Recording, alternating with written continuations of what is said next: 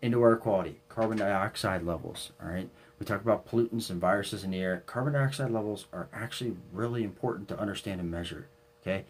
High levels, anything over 12 to 1500 parts per million, can start to affect our bodies, cause dizziness, headaches, restlessness. It can start to impact our cognitive performance over time. All right. Anything over 700 parts per million per ASHRAE, you can start to smell other people. That's when the room is kind of quote unquote stuffy in here. All right. This is actually a school that we measured, elementary school. Okay. This is about 4 to 500 parts per million, which, by the way, that's what outdoor air is at. During class, it peaks 1,000 parts per million, 2,000 parts per million. Okay, this school naturally ventilated, which means the windows. That's how you ventilate. You just open them. Okay, um, how many times does a teacher have time to actually open a window and think about it?